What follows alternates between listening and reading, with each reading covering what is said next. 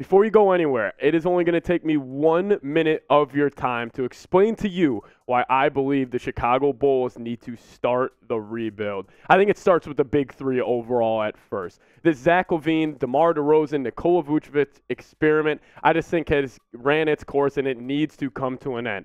Personally, those three, they don't get it done defensively on the defensive side of the floor. I just don't think they're the best leaders, and I think truly in the modern-day NBA, and just honestly, frankly, throughout NBA history, you start with your three best players, your two best players. They're the ones that set the tone, and I just think overall, the LaVine, DeRozan, Vooch experiments, it has ran its course in Chicago, and frankly, I think it is completely time for the Bulls to completely rebuild during the NBA offseason. I just think it's time to move on. LaVine, DeRozan, Vooch, the time is over in Chicago, and that's what we're going to be talking about on today's edition of the Bulls Report by Chat Sports. So on today's show, we're going to be looking at what a perfect Chicago Bulls rebuild will like. I got 4 steps for you guys. I'm going to be going through them one by one and diving into each and every one of them. I'm going to be explaining my thoughts on all that and more. It's going to be a fun video. This is going to be a lot of fun trades I'm going to make, so kind of take them with a grain of salt. Most of these are probably unlikely, but we're going to have fun with it anyway. So we're going to look at what a perfect Bulls rebuild could look like. But guys, help us reach 2,000 subscribers here on the channel. Only need 207 more people to hit that subscribe button, and I know there are 207 of you guys out there who have not yet hit that subscribe button. So if you want to become a more informed Chicago Bulls fan, just go hit that subscribe button right down there.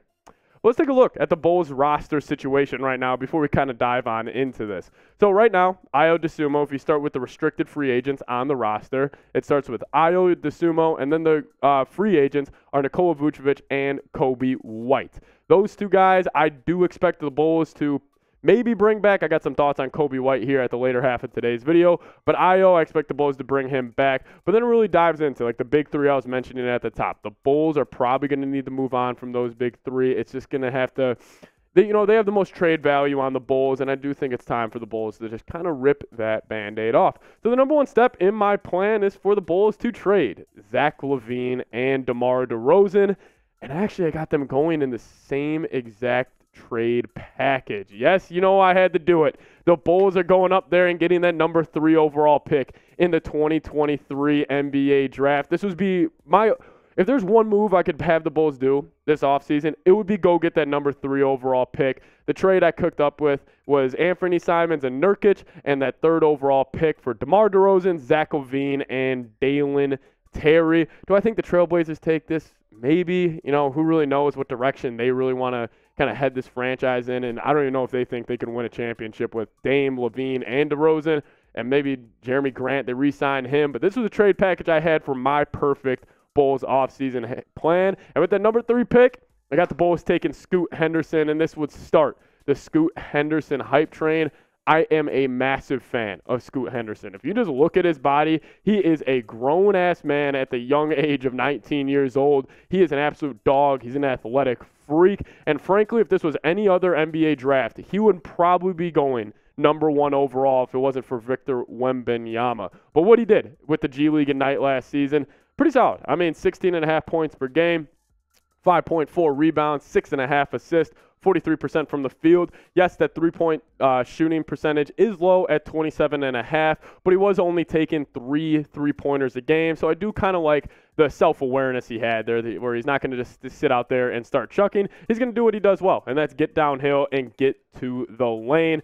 But overall, I think he's honestly a hybrid of Derrick Rose and Russell Westbrook. I think his body type is more similar to Russ's body type, but I think the way he plays is extremely similar to D Rose. D Rose, obviously, you think of D Rose, you think of that burst, you think of that athleticism, you think of the explosiveness. And a guy like Scoot Henderson plays very similar to D Rose, except honestly, I would probably say Scoot is a lot more physical when he's attacking the rim. Obviously, D Rose wasn't shying away from anybody. We all know that. But Scoot Henderson, in terms of getting his shoulder in the people, he is absolutely fantastic at that. So Scoot, that would be my number 1 dream kind of pickup for the Bulls this offseason. Would somehow trade up to number 3 and go and nabbing Scoot Henderson.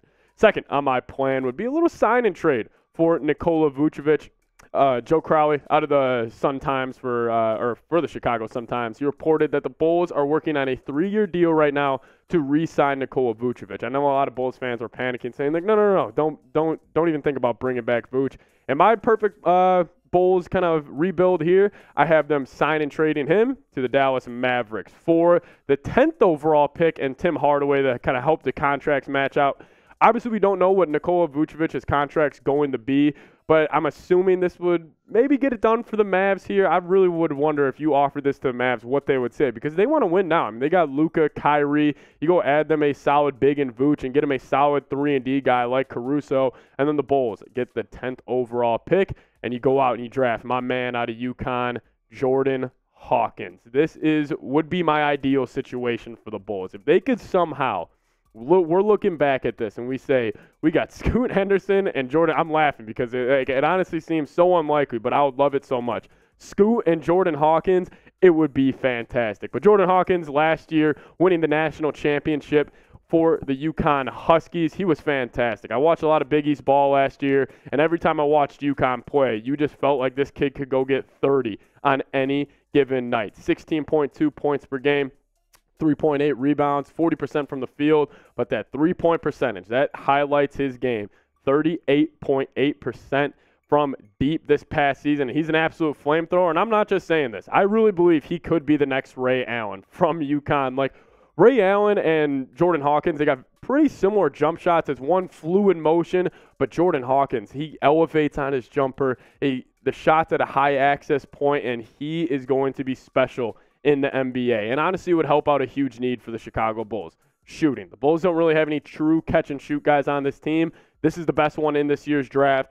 Jordan Hawkins, if you could have a backcourt to build around of Scoot and Hawkins for the upcoming future, I mean, I think that would be special, and I think you could win a lot of games down the road with those two guys, kind of manning your backcourt. But number 3 for me, let Patrick Williams cook. I've actually kind of changed my tune on Patrick Williams. I went back and I've been watching a lot of just his individual games, like not just his highlights, like watching like his misses and just kind of the shot attempts he took this past season. I'm a huge fan of him. I mean, the efficiency is there. Like, for a guy who came in the league and we all questioned his ability to shoot the ball, the fact that he's worked on it this much so far in his NBA career to get it to a point where he is shooting 41.5% from deep already in his NBA career, I just think it's special, and it kind of speaks to the work ethic he has. But I do think for him to develop, he's going to need more shots. If we're talking about the pecking order of shots this past year from the Bulls, started with LaVine, went DeRozan, then it went Vuce, and then it was Patrick Williams, Kobe White. They were kind of around 4th in shot attempts. But I do think if he wants to get it up to 15 points per game, I just think it takes shots. I just think it takes more volume from him. And I will say the one question with this is, like, if the volume increases, will the efficiency stay the same? Normally we see that's where kind of good or where players kind of take that leap from being a role player to maybe being an all-star is kind of that shooting efficiency splits and everything. So I do think Patrick Williams, he just needs more shots. But on the defensive side of the floor, he's an elite defender. He can guard 1 through 4 fairly easily in the NBA. And I do think he is a playoff defender as well. Like, I can imagine now, it's the 2024 NBA playoffs, and Patrick Williams is sitting in that chair causing havoc. He's super long. I've always been a huge fan of Patrick Williams, and I honestly think he's going to be a heck of a basketball player in the NBA. But number 4 for me is don't bring back Kobe White. Right now he is a restricted free agent. The Bulls do have that option. I just think it's time to move on. Kobe White, I was a big fan of him coming out of North Carolina, but this past season he was all right. He was pretty inefficient at times. Obviously, 37% from 3 is, not too bad.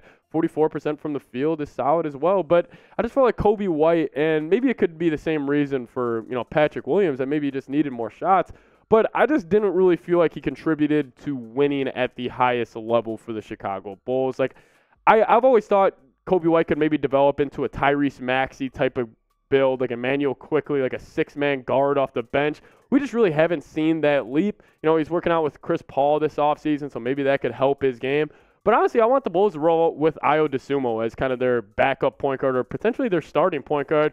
Frankly, I just like my point guards from Chicago. Like, I think Ayo, if he needs any motivation to work hard in the offseason, is just like, I'm playing for my hometown team. I'm playing for the team I grew up loving. And I just like my point guards from Chicago. I just think there's a certain type of swagger Chicago guards have, on the defensive side of the floor, just the way they play. I just think it's a totally different type of game. And, I mean, you guys all know that to be true as well. But his first 2 seasons for Io, obviously the first year, incredibly efficient. Like, for a second-round pick to step into the NBA and average 9 points a game on 52% from the field and 37.6% from deep, it's incredible. But we did see that number decline in year 2. I mean, going from 37.6 to 31.2, something happened there. He just wasn't as efficient as he was. But I do think with what he brings defensively and just he's got a more complete game than most would think. I'm just a fan of Io, and I think he could be a hell of a backup point guard and maybe even a starting point guard one day in the NBA. Obviously, he needs to work on his skills a little bit, but he has the kind of just the measurables and the intangibles to be a good guard in the NBA. But I'll throw this question to your guys' way. Bulls got a lot of decisions to make this offseason. Do you want the Bulls to try and rebuild, or do you want them to try to contend? Give me an R for rebuild or a C for contend. I'll probably make this a pinned comment on today's video because I'm really just curious to see what direction you guys want the Bulls to go in. I'm in the rebuild camp. I just think, rip that Band-Aid off. I think it's time to move on. I just don't think the big 3 can really get it done anymore. But guys, thank you guys so much for watching today's video. This is what a perfect rebuild would look like. Obviously, I'm not saying, the Trailblazers or Mavs would say yes to those trades, but it's my dream, my perfect, my ideal Bulls rebuild. So Bulls get Scoot and Jordan Hawkins. I'm all in for it. Hit that subscribe button if you guys haven't already. See you guys next time. Go Bulls.